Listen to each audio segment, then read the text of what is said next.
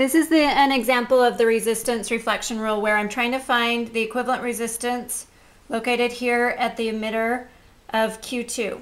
So to do this, the first step would be to remove the transistors and draw it in the hybrid pi form.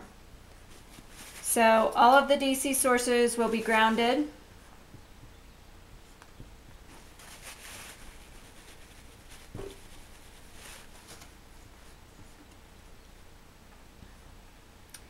And this was the base.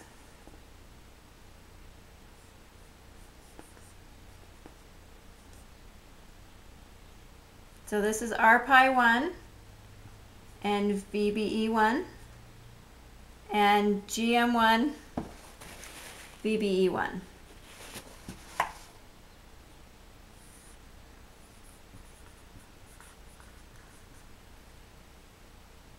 And over here, this becomes grounded because that was to VCC. And the base has the resistor in it now of R pi. This was the second transistor, so I'm going to call it R pi 2. And this is GM2 VBE2, where VBE is the voltage across this R pi 2. Down here we also need to ground this because it's a DC source, voltage source. I was told to ignore RO. So the equivalent resistance using the resistance reflection rule, I'm in the emitter of this transistor, so I need to look at all of the base resistors and divide them by beta plus 1.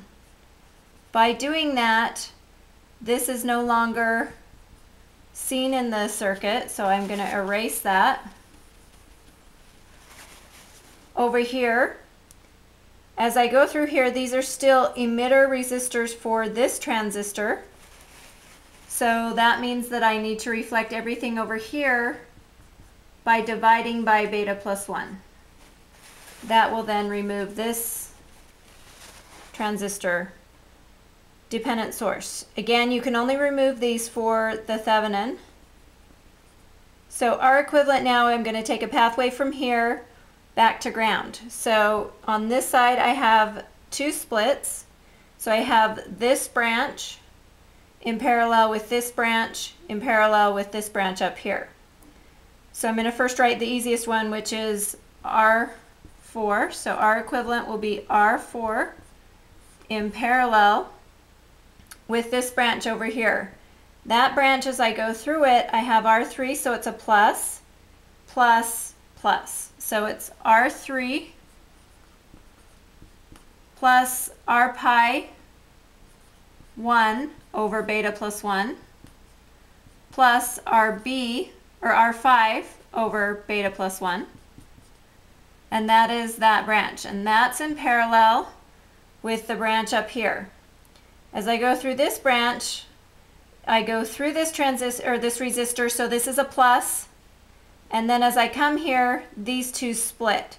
So it's R pi 2 over beta plus 1 plus this in parallel with this. So that is R pi 2 divided by beta plus 1 plus R6 divided by beta plus 1 in parallel with R7 over beta plus 1. And that is the equivalent seen at the emitter side here.